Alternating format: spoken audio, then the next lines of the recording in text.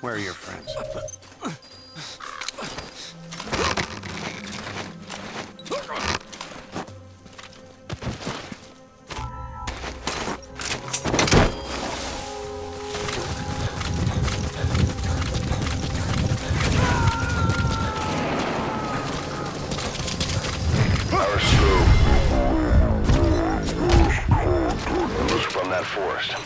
The enemy PF already has troops spread out in a manhunt to find him.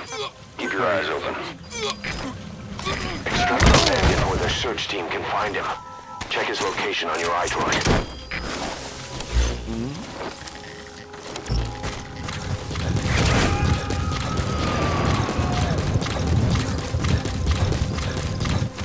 He's coming too. Roger that.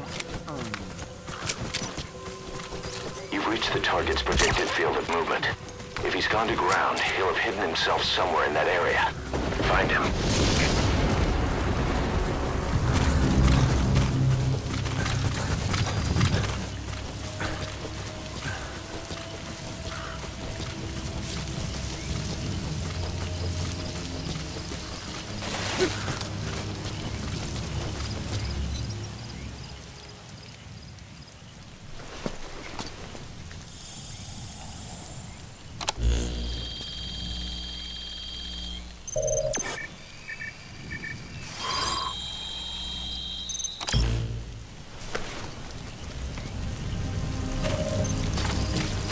Target's transmitter. He must have dropped it trying to contact us again. Judging from its data log, not much time has passed since the transmitter was dropped. He should be close by. I'm updating the target's predicted field of movement.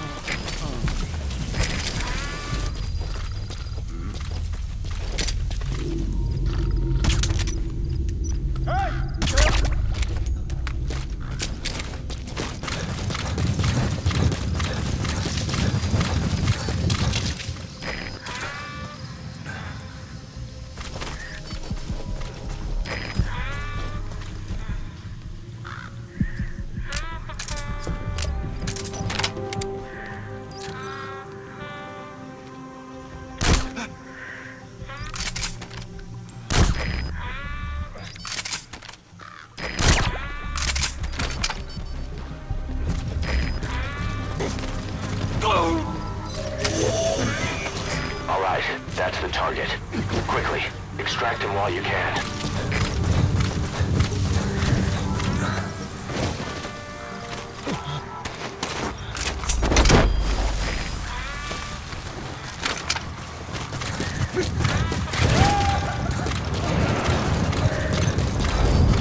Now, rescue the other target. Head for Kojima camp.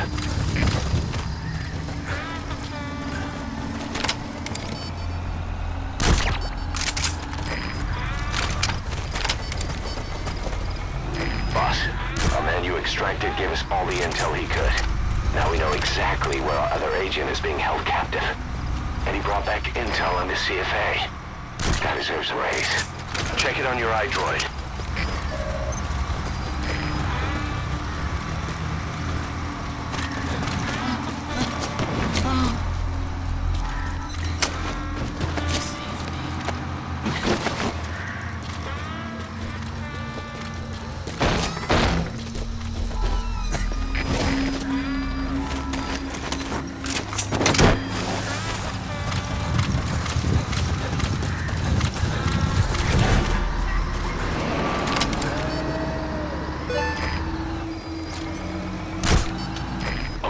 Subject is in.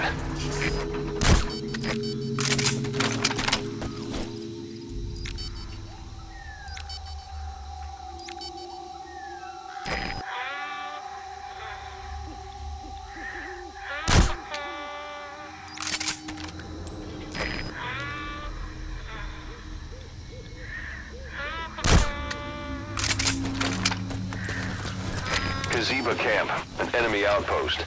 It's got good visibility and not many places to hide. Use the landscape wherever possible.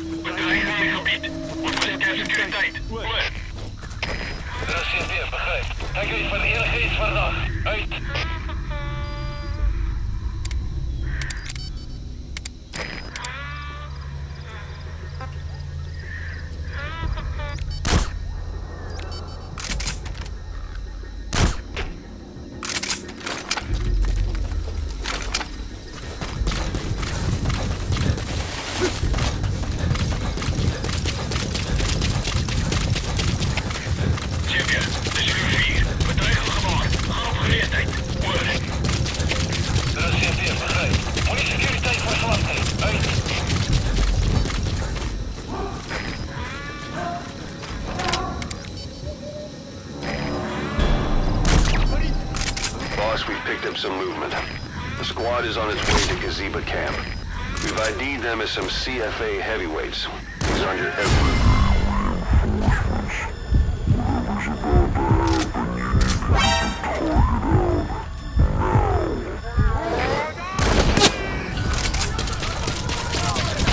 Alles geht schneller, ich stehe hier. Wij hebben nog allemaal in actie. Alliëren, alle woorden voor het gevecht.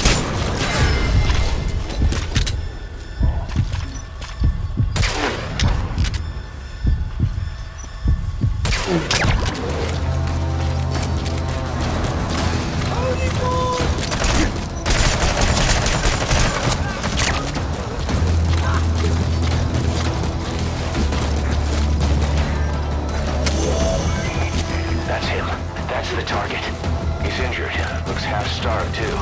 There's no way he can stand the shock of a Fulton extraction. Get him out by chopper.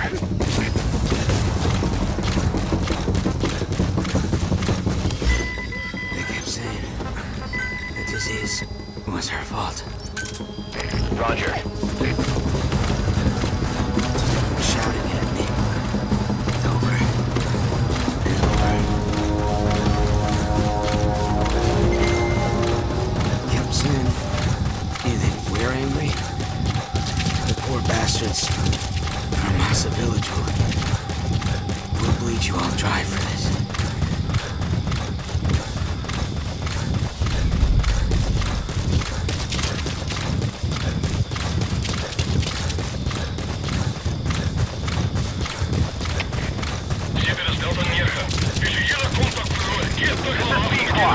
Arriving shortly at LZ.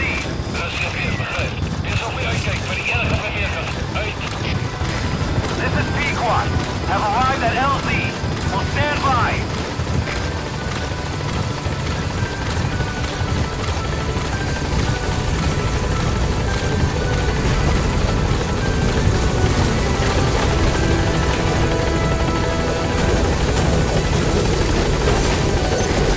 Extraction of all targets.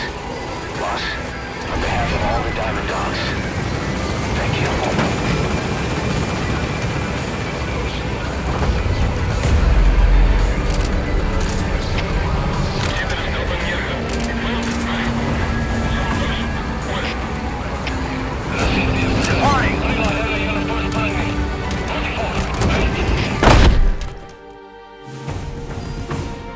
Nice work.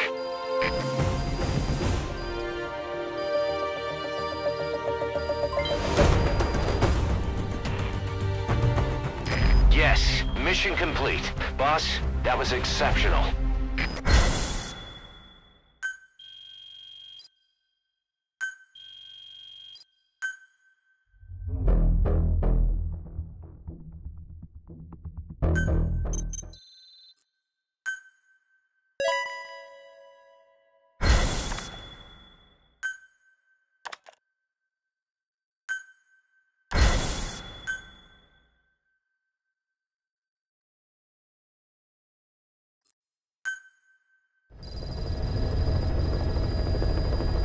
Boss, one of the job offers we received concerns me.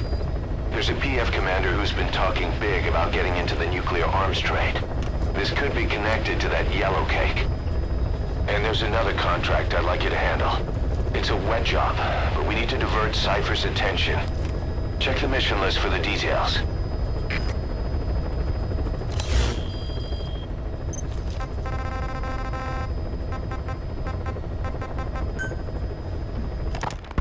Boss, sorry to keep you waiting. We finally finished analyzing that yellow cake Cypher was moving. There was nothing unusual about the composition of the yellow cake itself. Most of it was oxidized uranium, with the rest being impurities, various metals as well as traces of organic matter. What's interesting is the composition of these impurities.